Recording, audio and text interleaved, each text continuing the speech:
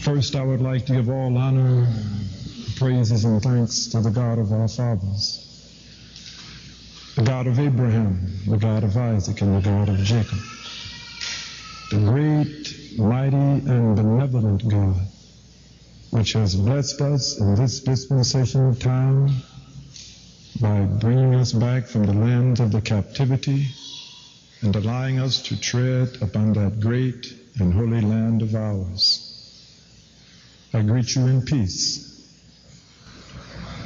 I would like to express my heartfelt thanks and appreciation to the Honorable Minister Farrakhan for this invitation to come into this holy habitation and to share these moments with you.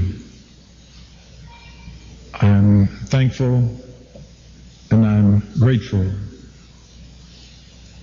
I want to also mention,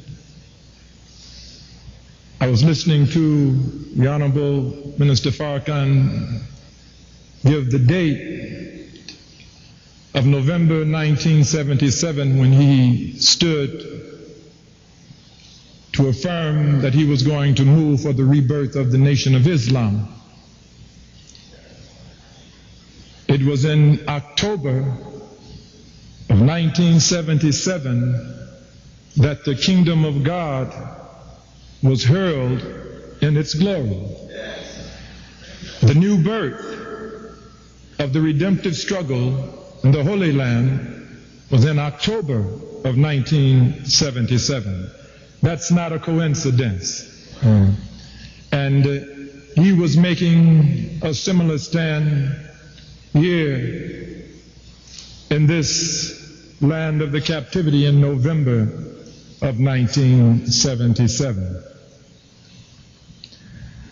I've chosen to speak unto you today about spirituality and destiny. Brothers and sisters, wherever we are on this planet as a people today, we're losing. We're losing in the Caribbean. We're losing in South America. We're losing in Africa. We're losing in America. And except that we show some resistance as a people and halt this onslaught against our people, you can rest assured that from the losses that we are accumulating, the final decisions will be taken for our annihilation off of this planet. You're right. I'm trying to scare you. But it says the fear of God is the beginning of wisdom. So I want you to understand that someone has made you very comfortable in the midst of all of this. And I'm not an entertainer. I'm not here to make you comfortable. I'm here to arouse you and to arouse your concern to what is taking place around you. Because you see, you have to understand that it is a different view that you get when you're up on the watchtower and when you're opening the front door down on the first floor. You see, you open the door on the first floor and you look out and you don't see nothing, but we're up on the watchtower and we see a long ways away. So you have to listen to those that can see a little bit further than what you see at the front door. So we see these things closing in on us as a people. And I'm concerned because you're too comfortable. I'm concerned because you're not showing any resistance to what is taking place.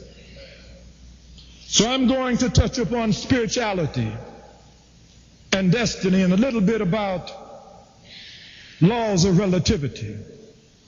Laws of relativity are unseen laws that are out there. They're not written anywhere, but they govern the lives of men and women. One of those laws was referred to by Jesus when he said, where a man stores his treasures, there will his heart be also. What did he mean by that? Because the adversary is very, very cunning. He said, where a man stores his treasures, there will his heart be also. That means that wherever you can attain the things that you treasure, there will your heart be.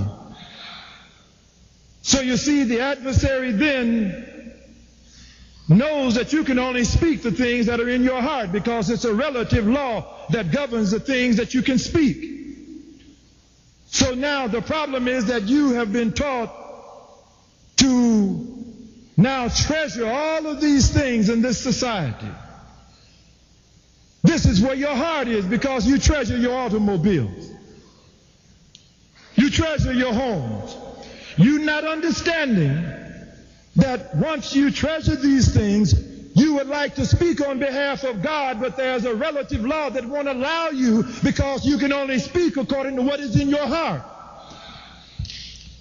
Because there are relative laws that govern everything that you and I can speak. And where a man finds the things that he treasures, there is his heart also. So the adversary does not stop until he causes you to treasure the things that he has placed before you here. Knowing that once you begin to treasure these things, you have to speak on his behalf. And that means that he has tricked you once again. You see, an individual that does not know when they are winning, they don't know when they're losing. See, it is a relative law that governs that. An individual that does not know when he is living does not know when he is dying.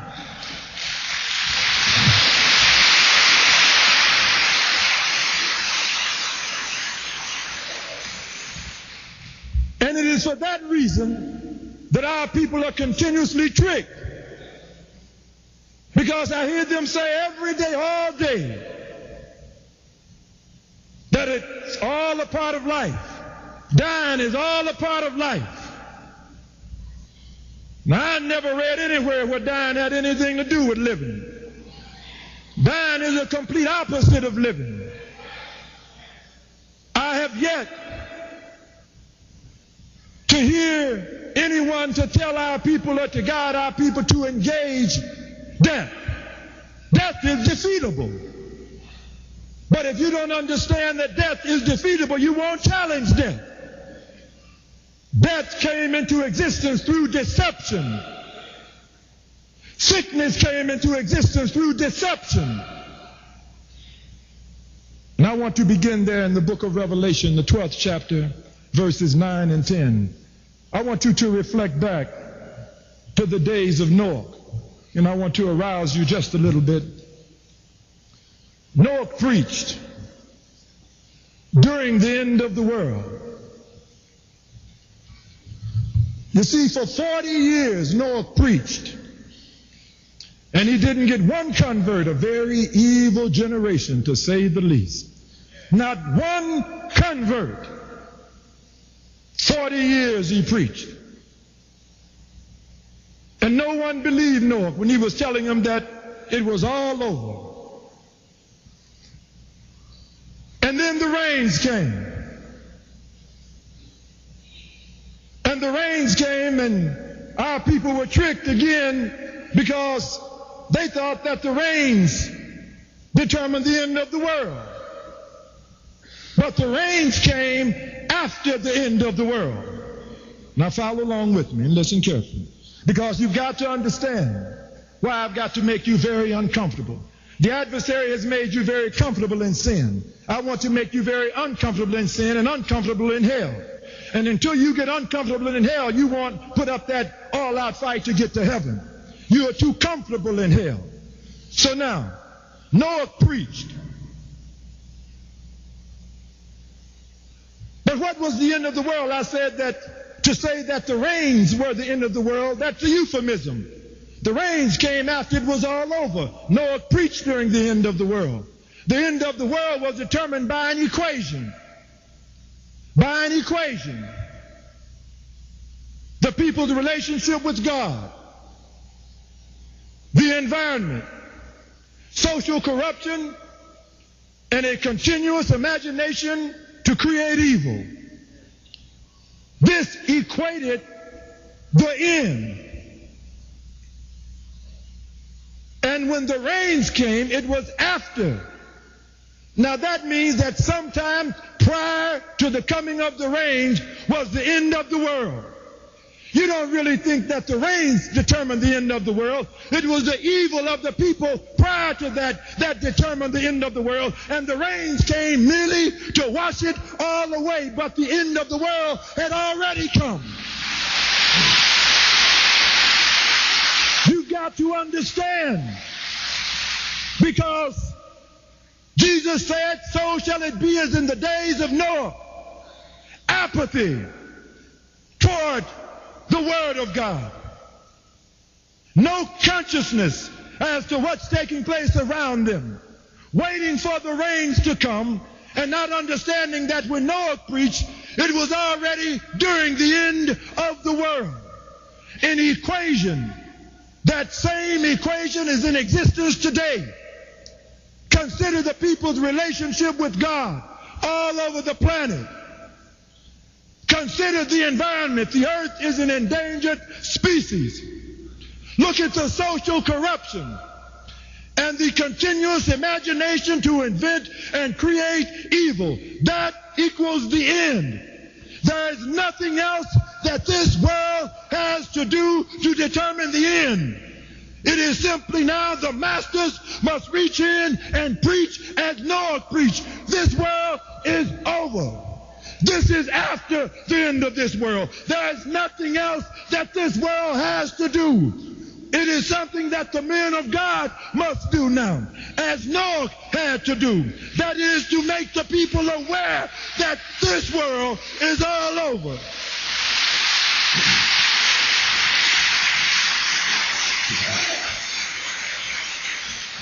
And until you understand that,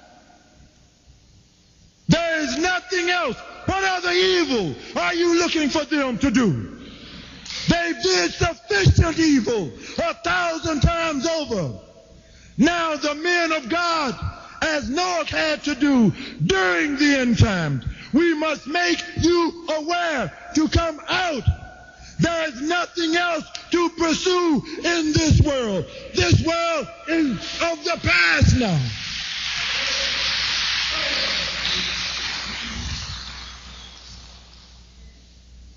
All of this is over.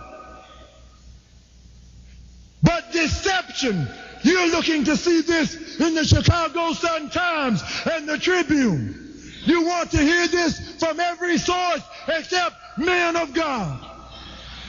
But it's not going to come any other way. This is the way the message is going to come. You're going to believe those sent by God or perish reading the Sun-Times and the Tribune.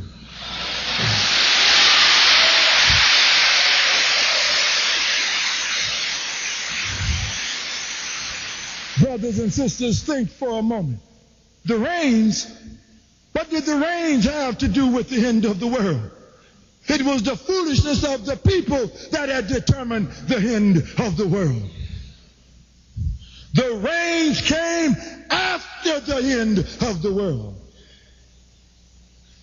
So, then you're probably going to say now, all of these people in the world, God's going to destroy this?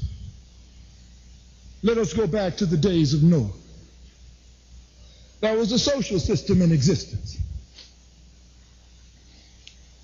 When Noah preached, you don't think that there were men, women, children, expecting women, expecting sisters, little bitty babies? There was a world then. And when Noah entered that ark,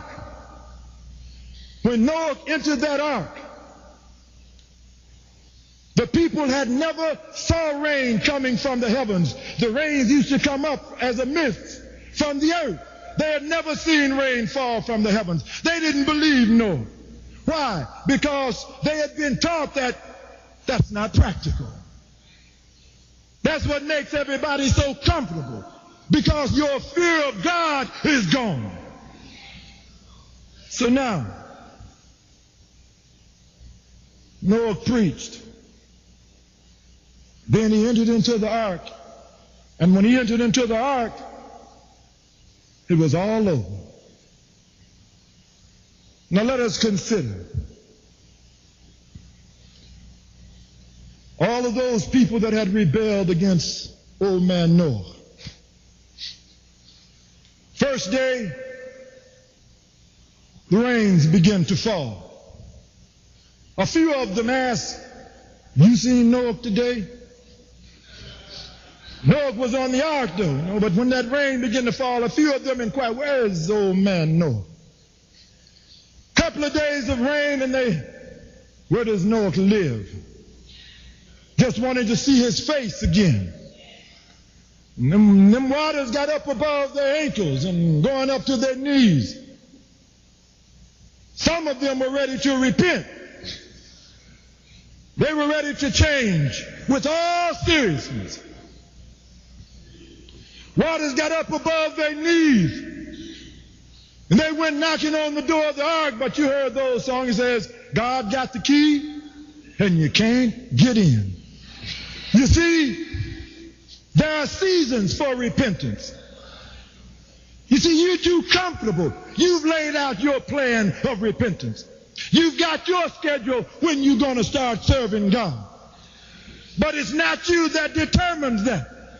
You see, Noah, when he left there that last evening, it was just like he had left every other day. Nothing special. He said goodbye and left them that evening. Nobody knew that was the last day. He wouldn't be back no more. There was no farewell party. The messengers that have been sent unto you, one day, just like Noah, you're going to come looking for them, and they're going to be gone. They're going to be gone. Once Noah went into the ark and sealed the ark, that water got up above their knees. They were crying, "Oh Lord, please forgive me." Saying all the right things. You know what they were saying. They were saying all of the right things. I got a 3-year-old son. Lord, you wouldn't do that. And my daughter is just a little nursing baby. Father, be merciful. You wouldn't do that. But you got to understand now, when that season ended, it was a world just like this world. That were expecting women, little bitty babies, big babies. It was all over. It had been preached. And it was too late. When they looked for the messenger then, he had come, preached, and gone. What did Jesus say? He would come as a thief in the night. And the thief in the night is most effective when you're out at the football game, sleeping, or some frame of unconsciousness. That's what the thief prefers. He get in, take care of his work, and get out before you know what has happened. So, Jesus said it would be just like in the days of Noah. So would it be in the coming of the anointed messengers in this day. Said they would be marrying and giving in marriage, building and tearing down, apathetic, going on about business as usual, the same as they were then. They've got their own plan. Well, I'm going to change next year. Give me another 7 months. But all of you sitting out here, you are in your own personal time frame. Every day that you are on the path away from God, that's like a little ratchet wrench. And each day it gets wider and wider and wider. And at some point, the gulf is too wide. You can't bridge it. What day is that? I can't tell you. But I can tell you this. You don't know it, I don't know it. But every day that you don't halt and turn around may be the last day. The gulf will get too wide and you can't cross over.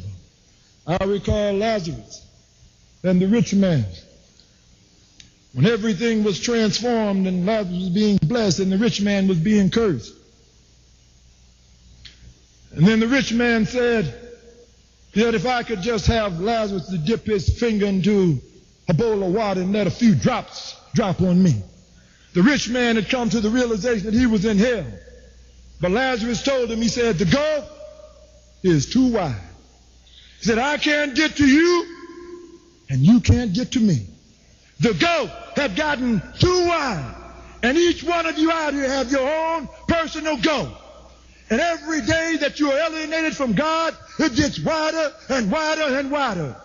Tomorrow may be your last rat on the ratchet wrench. Tomorrow your gulf may be too wide. We can't get to you, and you can't get to us. Right? I'm trying to make you very uncomfortable because you need to change now. You need to repent today. You need to change now.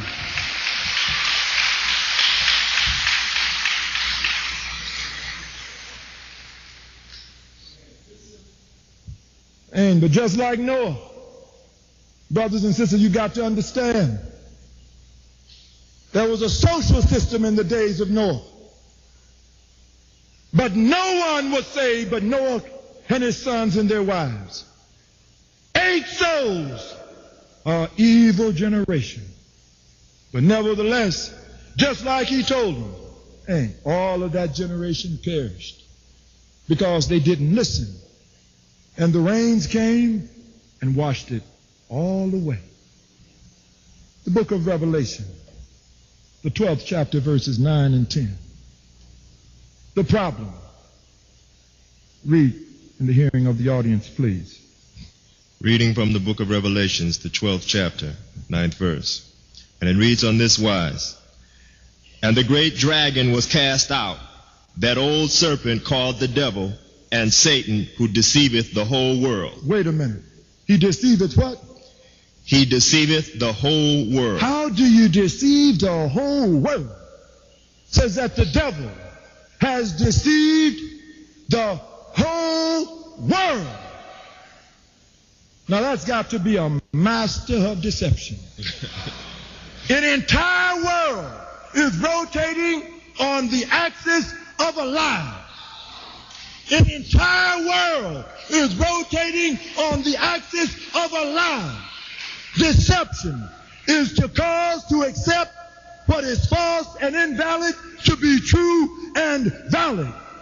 Let me say it again. Deception is to cause to accept what is false and invalid to be true and valid. That means, if I may paraphrase, the devil has caused the whole world to accept what is false and invalid to be true and valid. And the opposite of that, he has caused them to accept what is true and valid to be false and invalid. Now, my. It'd take a God to get you out of that maze.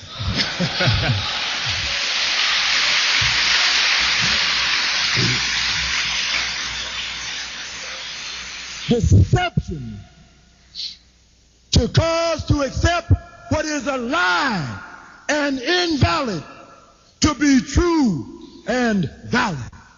He has deceived the whole world. Now, how do you deceive the whole world except that evil, lying has been institutionalized? How do you deceive the whole world except that there are governments who sit on the throne of lies? How do you deceive the whole world? Except that you have some Stanfords and some Yales and some Harvards and some Michigan States. How do you deceive the whole world? But the devil has deceived the whole world. Let's get putting it close to home, ain't it?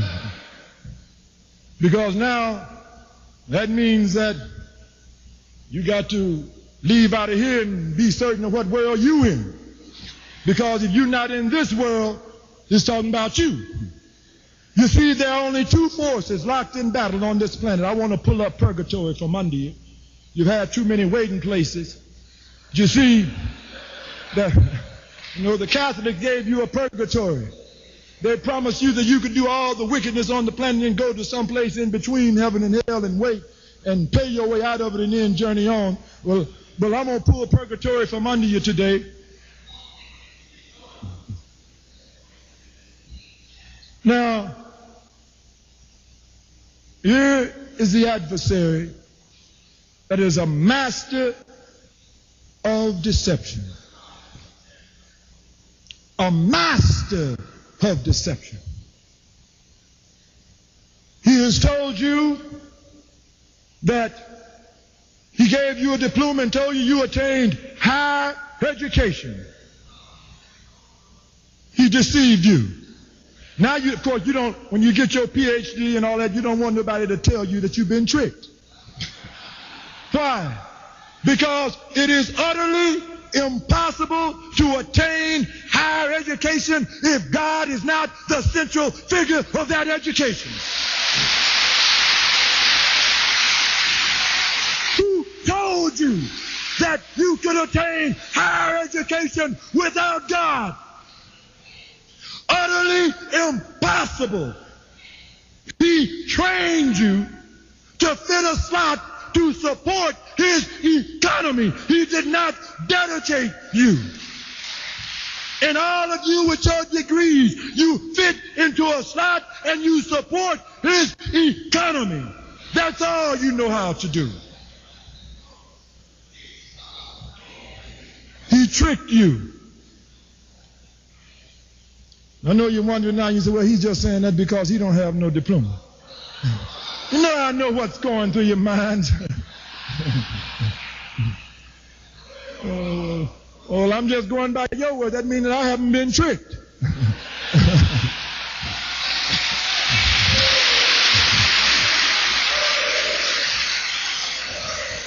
Maybe not that. Up here. Higher education, first of all, has to teach you your relationship and your place in the plan of God. That's how higher education begins. To teach you your place in the plan and the will of God. Higher education will teach you how to walk, how to talk, how to dress, how to eat, how to relate to your woman, your man, your children. Look out in the streets today and tell me, where are your high educated African Americans?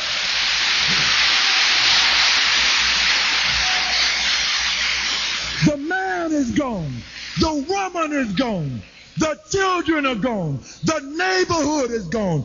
And you walking around talking about you got a higher education. Everything in our race is gone. And you presenting me your diploma. Jesus said, by the fruit you would know them. Higher education. Let me explain that to you, but you understand. A heart surgeon that can perform a triple bypass operation, a surgeon that can perform a heart transplant, he's a surgical genius. He's a surgical genius.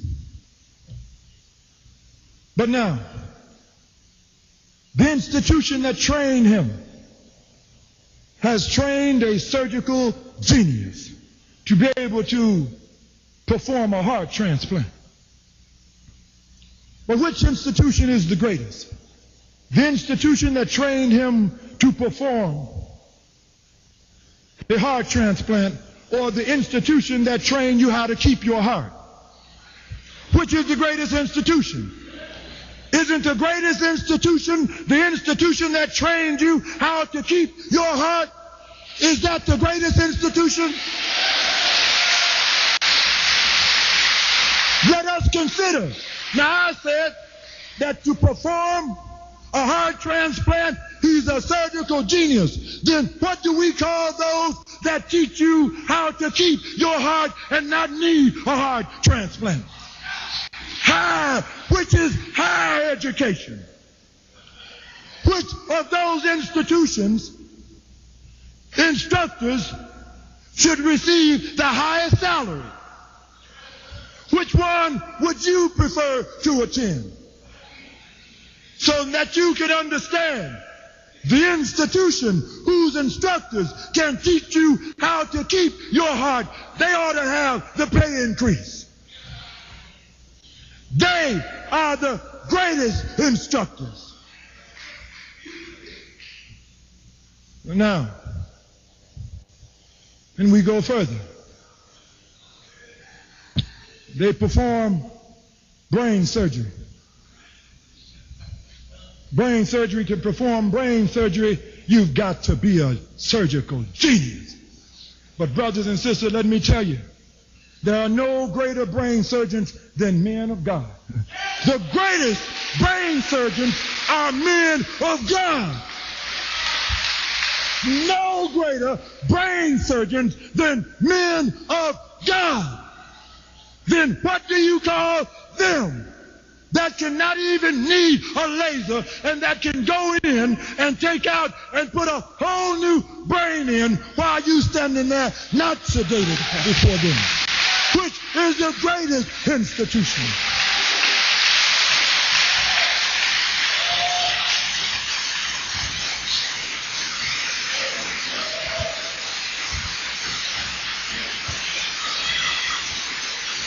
You've got to be reborn again.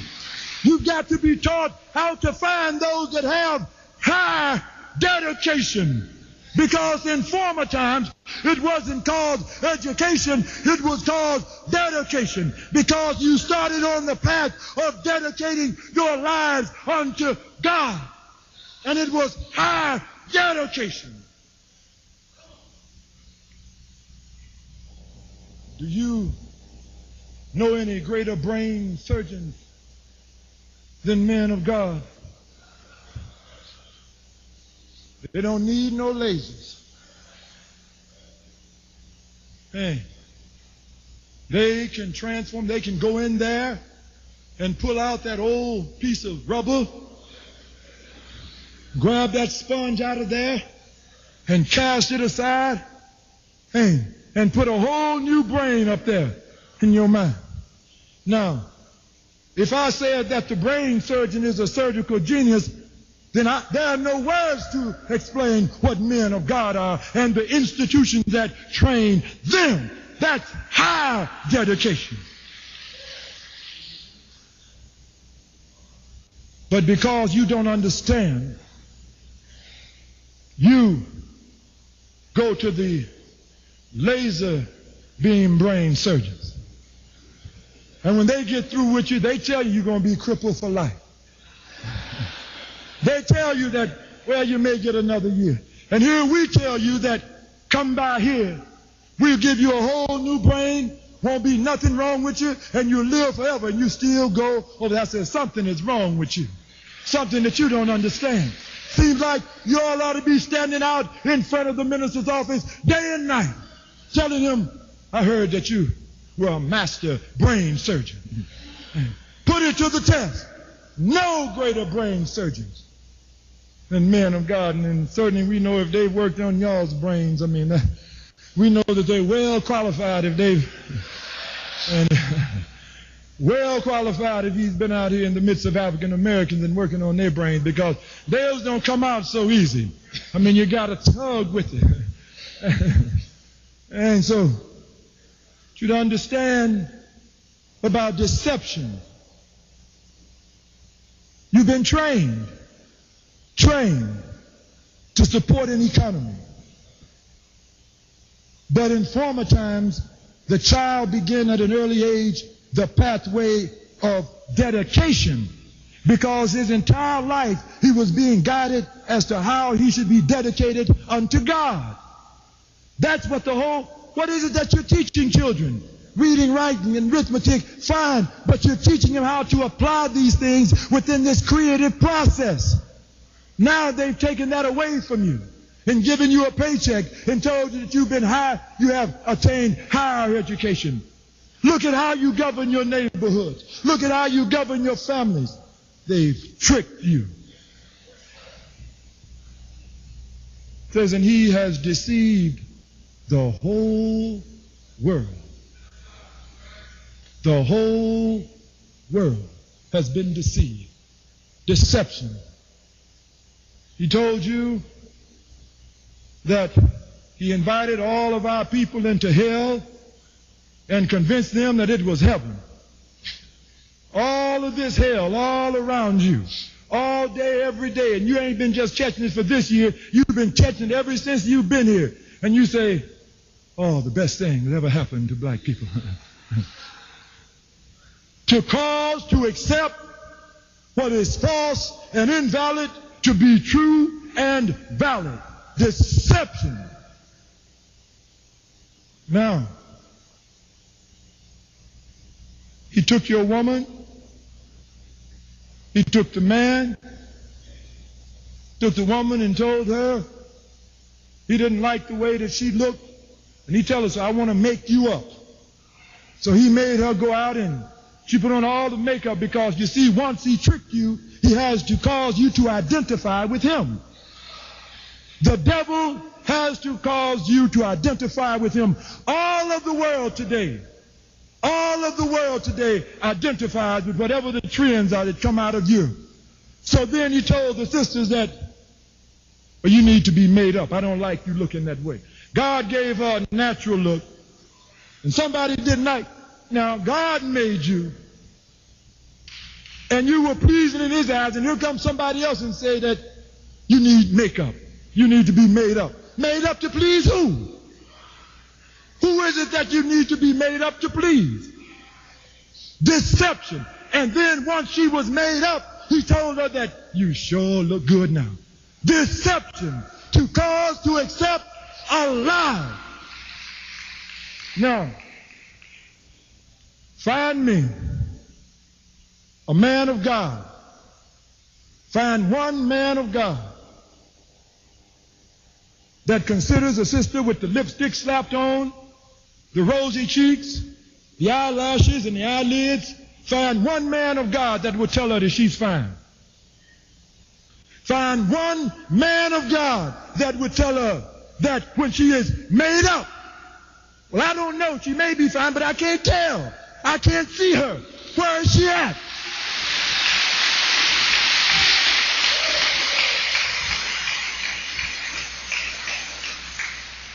Deception.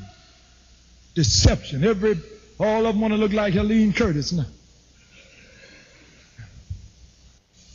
All that's deception. To cause to accept the lie. And then Jesus said, ye shall know the truth. And the truth shall what? Set you free. I'm trying to set you free. And the truth shall set you free. So that means that truth then becomes a weapon. How many individuals have told you that truth then is a weapon to undermine the lie? Truth. Ye shall know the truth, and the truth shall set you free. What is truth? Well, if truth is needed to set you free, somebody's got to know truth. Other than that, you won't ever get free. Someone has to know truth. Then next, if someone has to know truth, truth has to be, when heard, comprehensible. Other than that, you still could never get free. Someone has to know truth, and that truth has to be comprehensible when it is spoken. Because it is the truth that has to become the weapon to undermine the lie that is holding you in this captivity. Truth. Someone has to know who you are. Truth. Ye shall know the truth, and the truth shall set you free. What is truth? Well, if truth is needed to set you free, somebody's got to know truth. Other than that, you won't ever get free. Someone has to know truth. Then next, if someone has to know truth, Truth has to be, when heard, comprehensible. Other than that, you still could never get free. Someone has to know truth, and that truth has to be comprehensible when it is spoken. Because it is the truth that has to become the weapon to undermine the lie that is holding you in this captivity. Truth. Someone has to know who you are. No. Utterly impossible that don't nobody know who the African American is. No. Someone has to know who you are. First of all, wherever your history is, it has got to be an outstanding history. Because no one else has a history like you. Whenever you read about yourself, you're going to know it's you, because no other history is like your history. No other people are like you. Somebody know who you are. Deception. He has deceived the whole world. Continue on, please. He was cast out into the earth, and his angels were cast out with him. So the devil was cast down.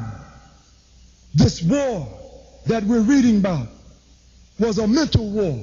Heaven, a high elevated place. A high elevated place. The high elevated place of your existence is your mind. Your mind. A war in heaven. A war in the high elevated place of you. And they were fighting for possession of your mind. That's what we're doing here now, fighting for possession of our people's mind.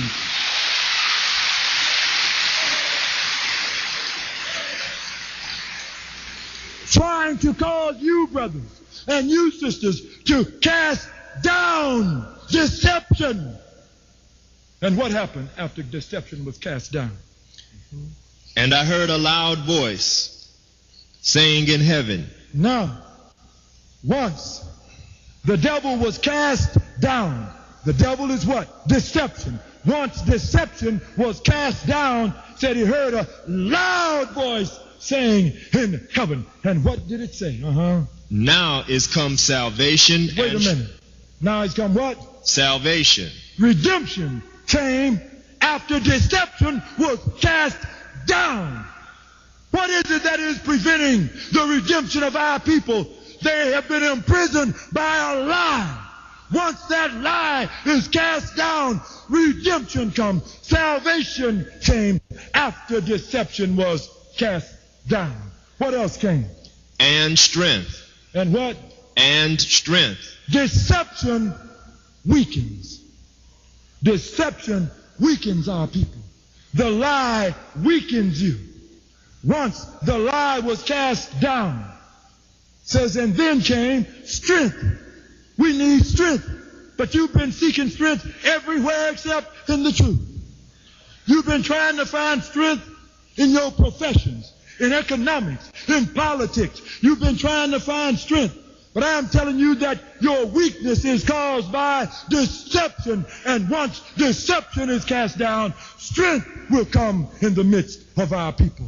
All of those.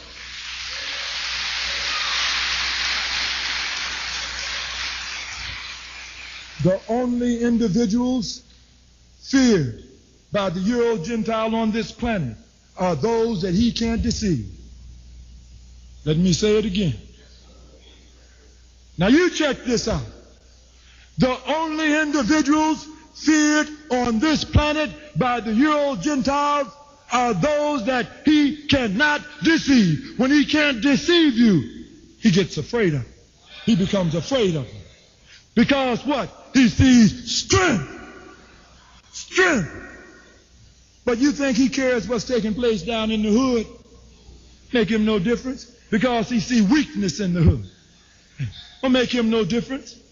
But one man of God, brethren, you've forgotten, sisters, it's been a long time You've got to understand that when one prophet, one man of God, when it would just be rumored, he hadn't got to the city yet, when it would just be rumored that he was on his way, all the city would fear.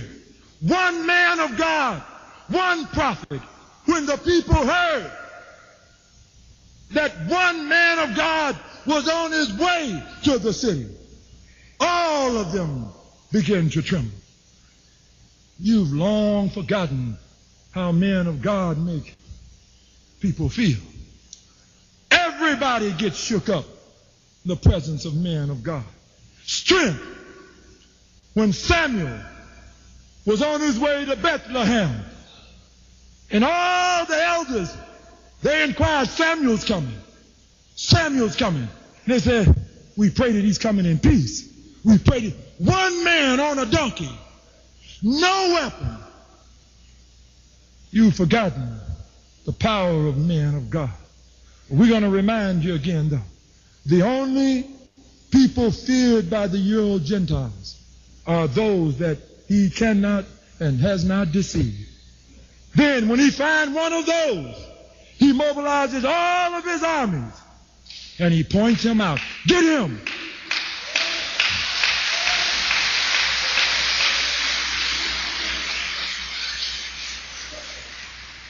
One man of God walking in this city, all the city is disturbed. One man of God, and all of Chicago is disturbed. Everywhere the minister goes, they all ask him, what is he coming for? Do they do it? One man of God. Everywhere he goes, they want to know, who invited him? What is he doing here? One. You've got to understand that they've taken you away from understanding the source of your strength. The lie undermines the truth. That means that they have caused you to accept those that are not messengers of God to be messengers of God, and those that are, you are to outcast them. That's deception. That's deception. We don't get no audiences. You know what I mean? That it's hard for fair play. Oh no. It don't work like that. Why? Because the people have been taught that our message, we're leaders of cults. I mean, they're taking you out of mainstream America. Mainstream America is the problem. That's the problem with our people. Someone needs to take them out of mainstream America.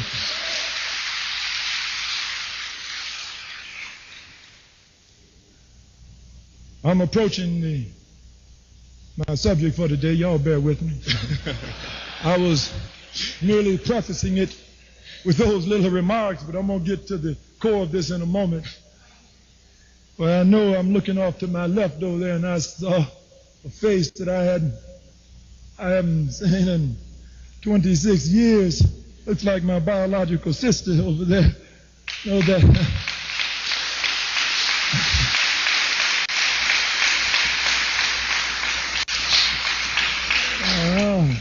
Stand up.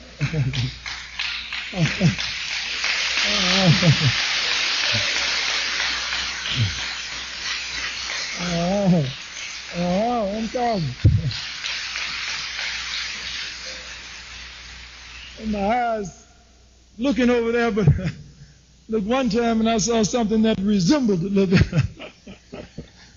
Oh, thank God that it's blessed you to come out today and to give inspiration to these words. But we're talking about deception. The war of men of God is against deception. All of the world is rotating on the axis of that lie. They've been tricked. So now we sound strange. The messengers of God now, we sound strange to the people because they've been taught now to accept a lie. So strength came. Continue on. And what else? And the kingdom of our God. And what else? And the kingdom of our God. That means that deception was preventing the coming of the kingdom of God. So if you want the kingdom of God to come, it is simply that you must do what? Cast down deception. Deception is preventing you from living. Deception is destroying you. It says, and the kingdom of our God. All of these things came after deception was cast down. Cast down. So we're trying to perform brain surgery. We're trying to make you cast down deception. But I know it's dressed up today. It looks a certain kind of way. It's glittering. And it's hard for you to let go. But you've got to understand that as long as you hold on to it, you're destroying yourselves. As long as you hold on to that lie, you are meeting self-destruction. No way, no compromise. It's an absolute statement. Until you let it go, you can't live. So, brothers and sisters, it's time now. We can't afford to make the mistakes of the 60s and the 90s. It is time now. It is either you fight spiritually or you perish. It's just that simple. Either you fight or you perish. No middle ground. Either there is a God in heaven or the black world can forget it. No practical way that they're going to get out of this predicament that they're in. No practical way. So they have to convince you you can't find your strength in God because there's no other way for you to escape His clutches except that there is a God. You better hope there is a God.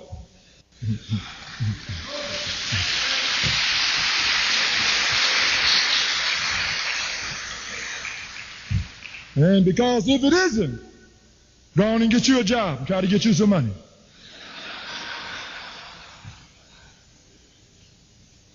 And because he believes that there is a God, he has to divert your attention away from finding and making reconciliation with your God. He has to keep you in constant conflict with your God. That's the objective of Satan, to keep the people in conflict with God. Now, what is it that we must understand? I want to go to the book of Exodus, the 4th chapter, because Moses gives us a key. Just about everyone that I've spoken with since I've been here, and I've inquired as to the roots of our problems, and at least 99% of the individuals have replied that the problems are spiritual. Our problems are spiritual. But I don't feel that they had a good understanding of what they were saying, but they had an inkling, a superficial understanding. Our problems are spiritual. Either that or they did not want to touch upon that in depth.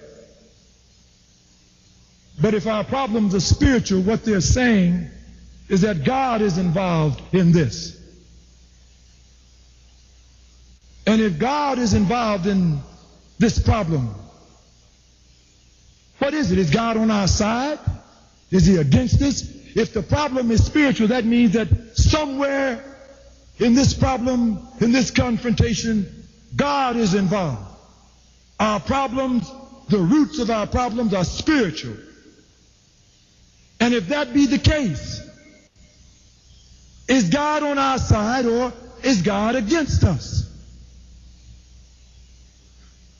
Spiritual problems. And they're right. Because our problems are spiritual. but they don't know how to relate to it in depth.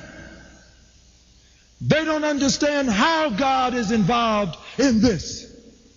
So they just simply say that the problems are spiritual.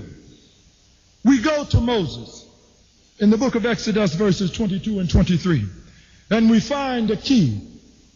When Moses was being sent into the land of Egypt to deliver our people, you see, our people have been engaging the adversarial forces in a political struggle. A political, economic, social struggle. Use politics to attain the economics to better a social condition. But they can't win a political struggle. They haven't won the political struggle. But we find a key in the book of Exodus as to what kind of struggle that we have to engage the adversarial forces in. Read, please. Reading from the book of Exodus, the 4th chapter, 22nd verse. And thou shalt say unto Pharaoh, Thus saith the Lord. And Moses, God told Moses, Thus shalt thou say unto Pharaoh. What did he tell him to say? Israel is my son. Says that these people are God's chosen. Even my firstborn. Even my firstborn. And I say unto thee. He was giving Moses his instructions as to what to say to Pharaoh. Let my son go. Let my son go. Why? That he may serve me. Now, he said what? Let the people go that they may serve me, the God of creation. Then told Moses, don't go into Egypt trying to get better jobs for the slaves. He told Moses, go and tell Pharaoh, let the people go to serve me. He said, Moses, involve me in the struggle. And when Moses went and talked to Pharaoh, he said, Pharaoh, let the people go to serve God. Moses then engaged Pharaoh in a redemptive struggle. What? He came to get the people and to take them out unto God. There is a great difference in a political struggle and a redemptive struggle. God told Moses, he said what? He said, Moses, he said, you've got to involve me in this struggle against Pharaoh. He said, Moses, don't go down looking for better jobs, because then it's the taskmasters. He said, don't go down trying to make the economic situation. We're not naive now about the components. He said, but when you go to confront Moses, he said, you tell Moses that you want to bring the people to me. And then he said, and leave the rest up to me then. He said, tell Pharaoh, let the people go, that they may go out and to serve God. And when that was stated, then Pharaoh, Moses involved God in the redemptive struggle. And then after that, we find, did we finish those two verses? No, Abba. Continue on. And if thou refuse to let him go, and if thou refuse to let him go, behold, I will slay thy son, even thy firstborn. Said now, and tell him that if he won't let the people go to serve the God of creation, he said, then me and Pharaoh got to have it out. Said all you got to do, our people, you've got to engage the forces in a redemptive struggle, not a political struggle. You must involve God in the struggle. What? We want our people free that we may serve our God. We want to be free to serve the God of creation. We're not talking about moving into neighborhoods. We're talking about moving out of neighborhoods.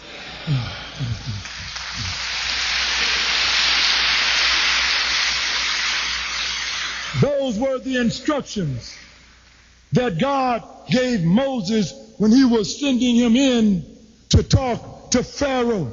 He said, tell Pharaoh that you want the people free to serve me. 5th chapter, verses 1 and 2.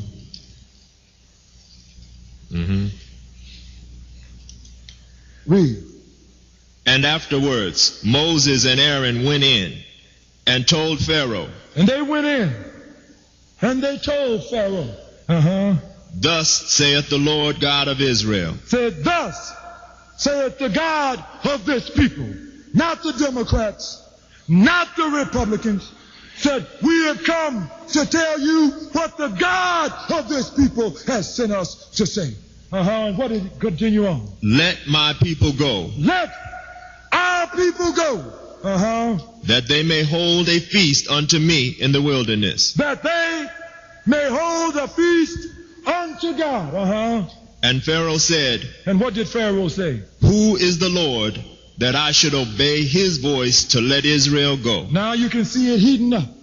He said, Pharaoh said, who is your God? I got missiles and tanks. I've got stations in space. Said, I can take pictures from the moon. Said, who is this God that has told you to come to tell me to let the people go? He challenged God. That's what we've got to do. Make him challenge our God. Involve God in the struggle. Pharaoh.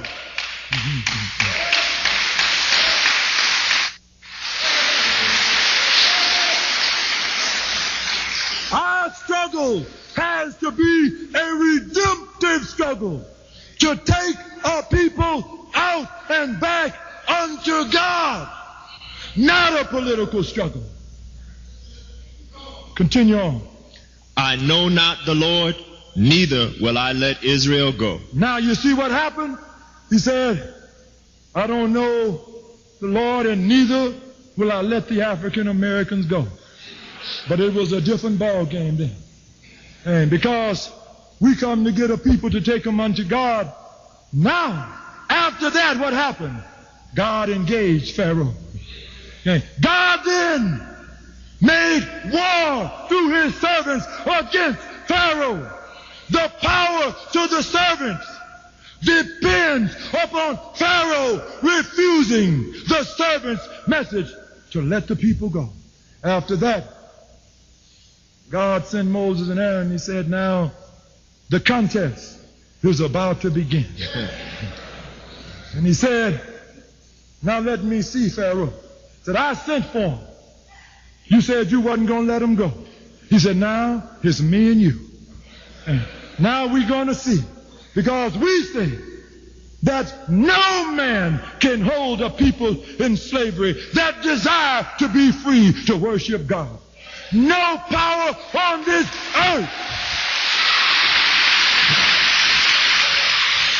All that you've got to do is to desire to serve God. Put it to the test. But the adversary has caused our people to engage him in a political struggle. You can't win a political struggle because the political struggle pits Democrats against Republicans. We're talking about pitting God against Pharaoh. That's right. You've got to understand this. You've got to understand that this, and then God blessed his servants then. Once the people decide they want to be free to serve God, then leave the rest unto us. All you do, if we be those sent by God, all that you must do, line up behind us and tell us you want to be free to serve God, and leave the rest to Moses and Aaron. And see, won't we get you free?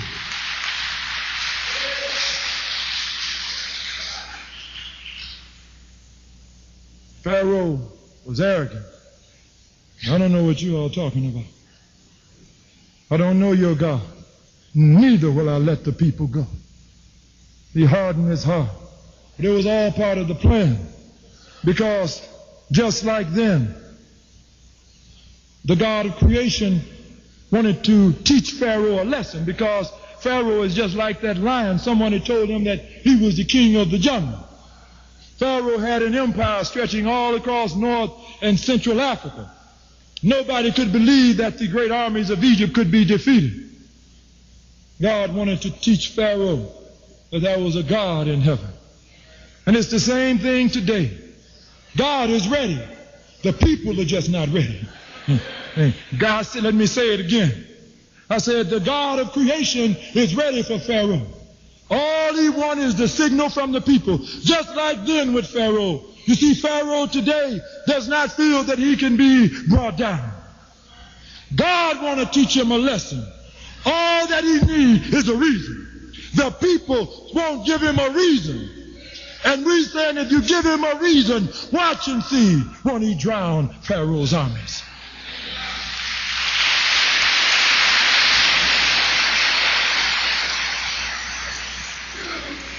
So it is spiritual. Our problems involve God, but you do not know how to invoke God into the struggle.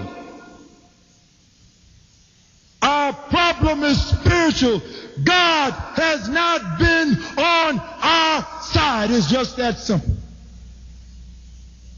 Because deception has prevented you from invoking God into this struggle.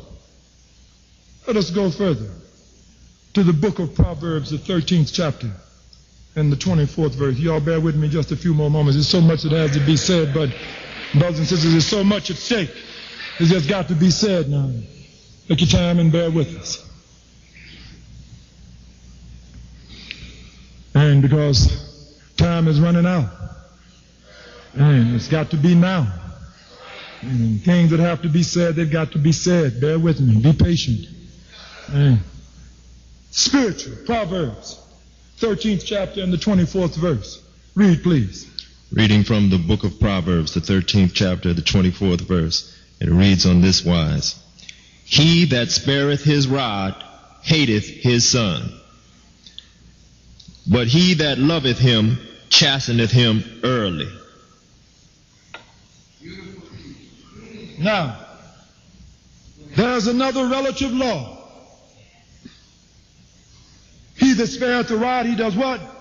He that spareth his rod hateth his son. None of you all are going to walk around saying that you hate your children. But it doesn't matter. There's a relative law that governs how you feel about your children. Whether you say it or not. If you spare the rod, you hate the children. If you spare the rod, you hate your children. Now let's go further. They have legislated laws that will not allow you to chastise your children. If you chastise the children, they will come and get you and put you in jail. Now, bear with me. That means that the system has very subtly caused us to hate our children. That's a relative law. The devil is more subtle than all the beasts of the field which God created and made. He's not going to come and tell you, I'm going to make you hate your children. You've got to be wiser than the serpent. What did he do? Laws are on the book now that will not allow you to chastise the children. God said, if you spare the rod, you hate the children. The system then, they have made African Americans hate their children. Look at them in the streets today. Why? Because it says now, if you chastise him, and don't confuse divine chastisement with child abuse. That's a trick word today. Hey, I'm talking about chastisement. I don't know if there are any elders here in the congregation, but I know Helen remember, but when we were children, first of all, when I was down south, Mama used to go out, make me go out and get a switch. A switch. Make me sit down and she would peel the switch. My God. And when she would finish peeling that switch, your rear ain't never went through nothing like that before. I mean, she would wear me out. Whip me with a switch. Ironing cord. Today, if my mama whipped me with a switch, I could call on the phone and have my mama put in jail. I had a little sense left. There were 3 forms of discipline when I was a child. And to all the elders of the congregation, you bear with me here because you know this to be true. There were 3 forms of discipline. The first one was simply Mama putting her hand on the hip and looking at you. When she put her hand on her hip, and it was a certain look. And when you saw that look, you knew not to let it go any further. She would just look at you. Phase 2 was a resonating voice. Did not tell you to shut up. And when you heard that certain volume in her voice, you shut up. Mama knew. And then if that didn't work, God forbid that we got to that 3rd stage. Grandmama would knock you down with her fist. Can I get an amen? And if granddaddy came home and found out that grandmama had to knock you down with her fist, get out of town, boy.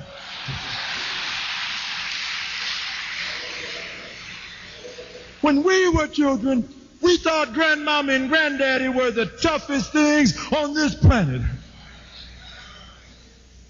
Today, you look at your children, they stare you back in the eye. You don't dare lift up your voices, and you better not whoop them because you're going to jail. So we say that the problem is spiritual. You see, the system causes us to be in constant conflict with God. The system causes us to be in constant conflict with God. Why? God has told us that the children need chastising. The system say, I ain't gonna let you chastise them. God say, if you don't chastise them, you hate them. He say, I'm gonna make you hate your children. What do? You see, it's spiritual. The only way is that you got to free yourself from the system. The system keeps us in opposition to God. Spare the rod. You hate your child. That's a relative law. All of you sisters and brothers, you won't ever use that term about hating your children, but if you spare the rod, the prophets say that you hate the children. No way for you to circumvent it, whether you like it or not. You hate the children. Continue on. Did we finish that verse? Spare the rod. So we see then, the system keeps us in opposition to God. Proverbs 29 and 15. Proverbs 29 and 15. Read, please. The rod and reproof give wisdom. The rod and what? The rod and reproof. The rod and firm correction. Give what? Give wisdom. Give wisdom. So that means relative. Let's turn that around. Without the rod and firm correction, they will end up being what? Ignorant. Look in the streets at our children today, at all the ignorance in the streets. You cannot circumvent the words of the inspired men of God. The rod. And the rod isn't always a whipping. The rod is just firm hand. To keep a firm hand on your child and raising your children. And reproof. Firm correction. That voice that I told you about gives intellect. Continue on. And the opposite. But a child left to himself bringeth his mother to shame. Wait a minute. Read that again. But a child left to himself bringeth his mother to shame. But a child, our children today are raising themselves. Now it says, the sister is going to pay. Are the sisters paying today for what has happened to our children? Now, it says that the woman is going to be grieved when children are left to raise themselves. The brother go out to the pool hall. He go down on the corner. But the sisters are being tormented by undisciplined children. You paying the price for it. You that are sitting here, the children, the system made you allow children to raise themselves. They won't allow you to raise the children. And it says that a child left to raise himself grieves the sisters. So then, when the sister is grieved, we got problems in the family. The brother and the sister. I'm trying to paint this picture so that you can see how it works, because the devil is very subtle and crafty. So then, it looks innocent. It sounds so nice. Child abuse. Don't discipline the children. Let them raise themselves. Contemporary parents. Children become your friends instead of your children. And they sit down and you all hold conversations of equality, as if you all are peers. And how can children be peers with adults? Your vision is supposed to carry you far down the road in areas that they can't even imagine for them. So, read that again. The rod and reproof give wisdom, but a child left to himself bringeth his mother to shame. Grieves the sisters. All of you all with children, the brother's gone out of the house, and you sisters are paying the price for these undisciplined children.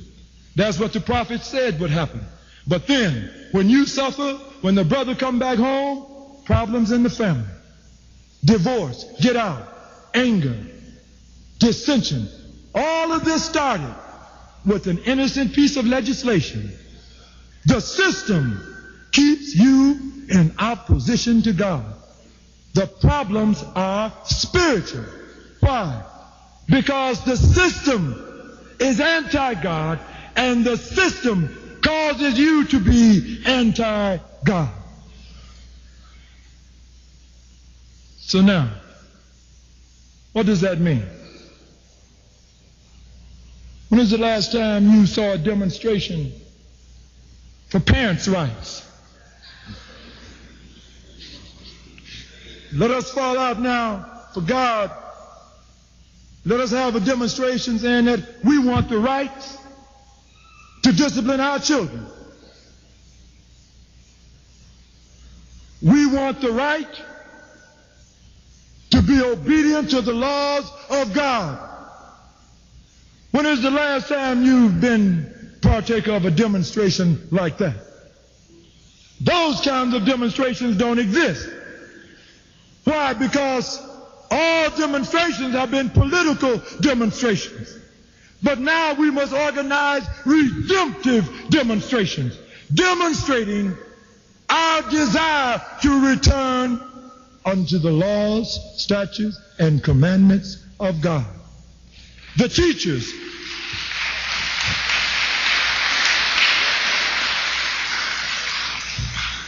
they went further. They won't allow the teachers to discipline the students. There is legislation on the books that forbids teachers to put their hands on children. But the prophets have told us that foolishness abounds in the heart of a child. And foolishness is converted to sin. Foolishness left in the heart of a child turns into sin. So the adversary, knowing that the teachers need to discipline the children, he then causes the teachers to leave foolishness in the hearts of the children, and that foolishness, as a result, the streets are full of sin, just like the prophet said. Foolishness turns into sin. Now, we want the right for our teachers to be able to chastise and discipline our children again. Put a different spin on it, doesn't it? We want a right. Then we tell the rulers of this great country, we don't want to violate your Constitution, the great Constitution that rules this great land here. But your Constitution causes us to be in conflict with our God. Says that we don't want to violate your Constitution, but your Constitution causes us to be in conflict with our God. It is for that reason that we ask you, let us go, that we may go out of this land and serve our God in another land. Your Constitution, that has to be the reason that we go to the president and tell him to let our people go. We must go to the president and tell him, Mr. President, you have a great constitution that governs your great country. Says, but your constitution, Mr. President, keeps us in conflict with the God of our fathers. We desire to discipline our children. We desire for our teachers to have authority over our children. We don't want legislation giving rights to gays. That you've got a great constitution, but that constitution is for the ungodly. We let our people go. Let our people go. We desire to leave this land that we may go out and to serve our God. Mr. President, your Constitution keeps us in conflict with our God. For our inspired men of God told us that if we spare the rod, we hate our children. Mr. President, we refuse to hate our children anymore.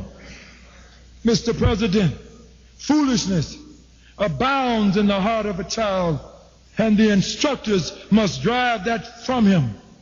For foolishness left in the heart of a child turns into sin, Mr. President.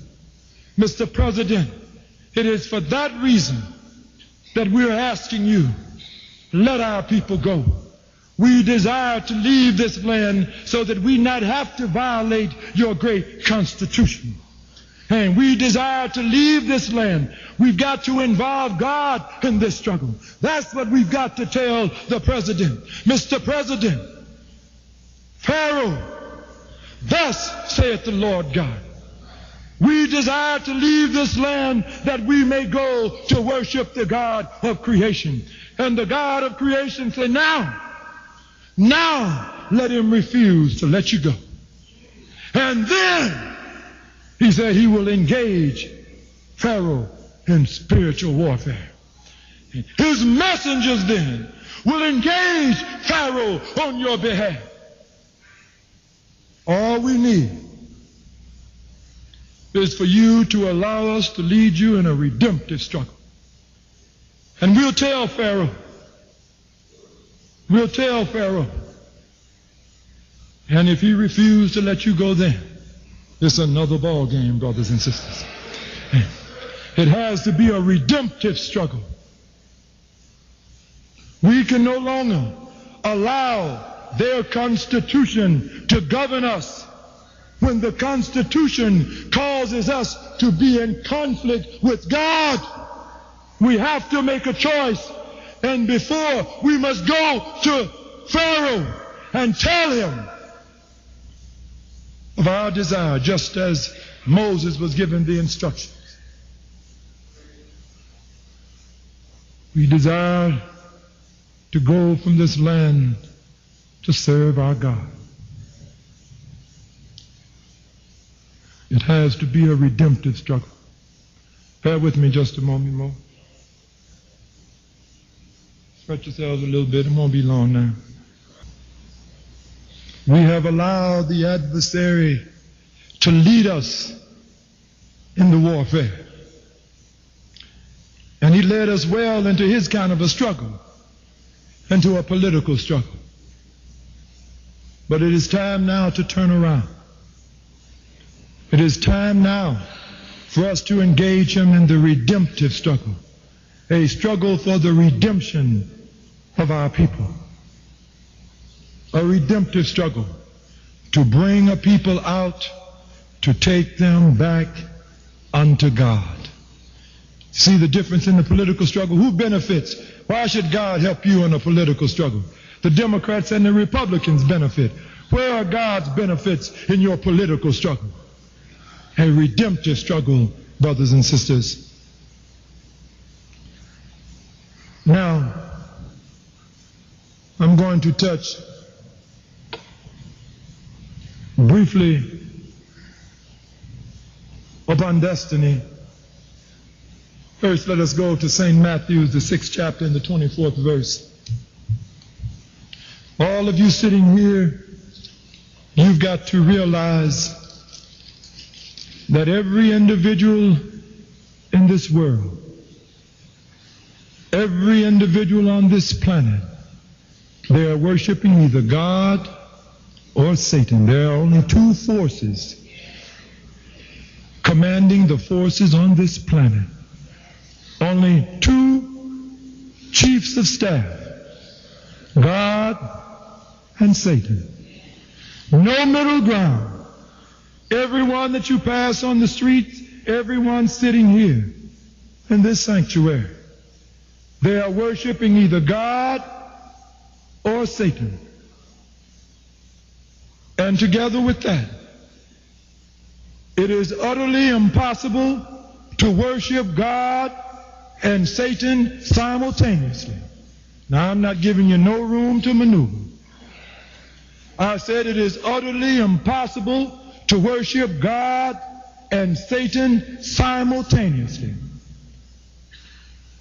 There is no such thing as an agnostic that does not believe in God, that does not worship the devil. Everyone, it is either or. Now, when you walk out of here today, you got to take a good look at yourself. And you're going to be trying to make certain and sure now. Because if you're not, will make you scared to say that you don't believe. And because if you don't worship God, there is no vacuum and no purgatory, no middle ground. Everyone is worshiping God or the devil. And Yeshua said in the 6th chapter of Matthew, read please, it's the 24th verse. Reading from the book of Matthew, the 6th chapter, the 24th verse, and it reads on this wise. No man can serve two masters. Wait a minute. So what? No man can serve two masters. No man can serve two masters. For either he will either he will hate the one and love the other. Wait a minute, there's that term again. Don't none of y'all like to hear the term hate, you know. All over the world they saying, oh, those are haters. No, nobody, well, everybody in the streets is talking about they love and all this hell and hate is running rampant. Then it has to be that either they don't know what they're talking about or it is without definition. If somebody say they love me, I want a definition. I want to know what they're talking about. The love is not without definition. Everybody talking about they love you, don't love you. Love is relative. He said, if you love one, you what? You hate the other. Whether you say it or not, there is a relative law that governs you. If you love God, you hate the devil. If you love the devil, you hate God. See, the devil is crafty though. None of you all are going to ever say that you hate God. How would we ever know? Laws, relative laws, says no man can serve two masters. If you love one, you hate the other. Continue on. Or else he will hold to the one and despise the other. And if he holds to the one, he will despise the other. If you don't worship God, you despise God. Now it's getting close to home. All the time, all those people in the street are full of hate, and lying about love, full of hate. Hate God. No man can serve two masters. Each of you sitting here, either or a double-minded person is unstable in what? All of his ways.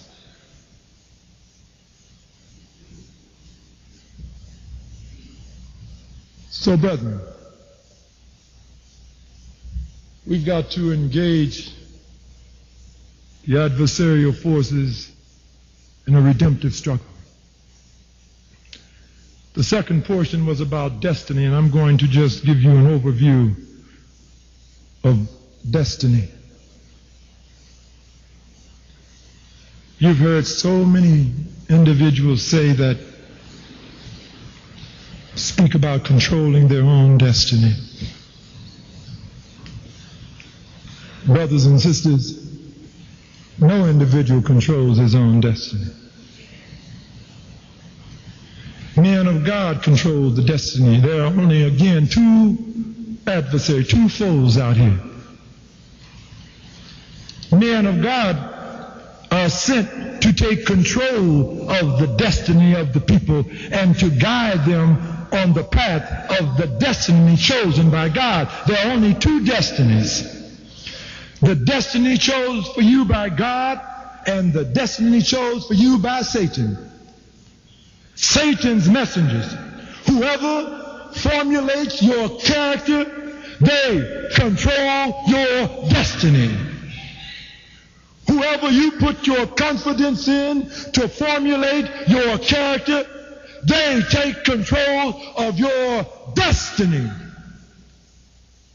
Men of God are sent to formulate the character of the people, to take control of their destiny, to guide them on the path of the destiny chosen by God. Each of you sitting out there, the man of God controls your destiny because you come for him to formulate, to perform that brain surgery, to formulate that character. Destiny is a predetermined station or place. Predetermined. The reason I say that, you must understand that the things you do today, last week, determine what you're going to meet on the path next week. Let me say that again because you've got to understand this. The things that you did last month determine what you're going to meet on the path next month. The character and behavior of yesterday determines what you're going to meet tomorrow. So the adversary that has formulated your character knows what you're going to meet on the path. It is already predetermined by your character. You reap what you sow. You reap what you sow. Have you ever wondered, they know how many of you all are going to cut each other on a Saturday night? They know how many African Americans are going to die over the weekend, how many are going to get heart attacks, how many are going to get colonic problems, all these statistics. How did they know? How did they know? They know how long you're going to live. The average African American man is going to live 67 years, the woman 70 years. How do they know? They control your destiny. I don't want nobody knowing how long I'm going to live. Somebody come and tell me how long I'm going to live. Wouldn't I get to? How do you know? How are you going to tell me how long I'm going to live? Ain't nobody supposed to know that. But they tell you how long you're going to live. And check it out and see the black male and the black female. And it does not even arouse their suspicion. How does somebody know and can come and tell me when I'm going to die? And he ain't did nothing to cause it. I would get suspicious. But you don't get suspicious. You just think he's pressing a computer. He has formulated your character. You are meeting the destiny according to the character he has given you. He knows you because he made you.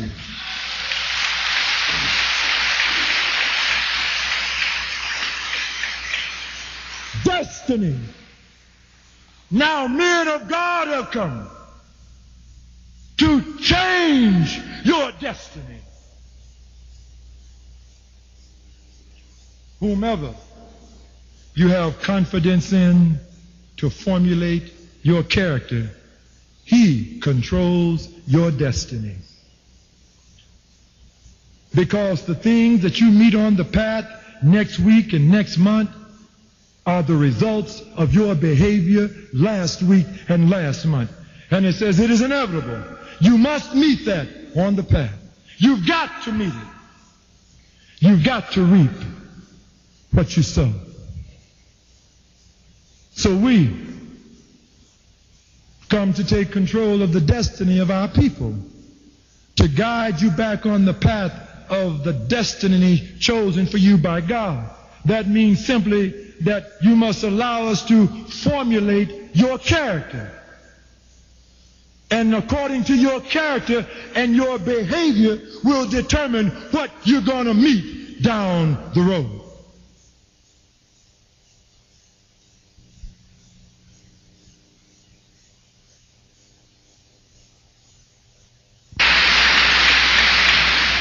Destiny. Now men of God have come to change your destiny. Whomever you have confidence in to formulate your character, he controls your destiny. Because the things that you meet on the path next week and next month are the results of your behavior last week and last month. And it says it is inevitable. You must meet that on the path. You've got to meet it. You've got to reap what you sow. So we come to take control of the destiny of our people, to guide you back on the path of the destiny chosen for you by God. That means simply that you must allow us to formulate your character. And according to your character and your behavior will determine what you're going to meet down the road. They used to tell us, just continue to go down the road, son. It's going to get a little bit better. But brothers and sisters, when you're on the wrong path, it's never going to get better further down the road. You got to get off that path. You got to get back to the beginning. You've got to get on the wrong path. When you're on the wrong path, it's not going to get better. That's deception again, giving you the impression that it's going to get better so that you won't turn around and get back off of that path.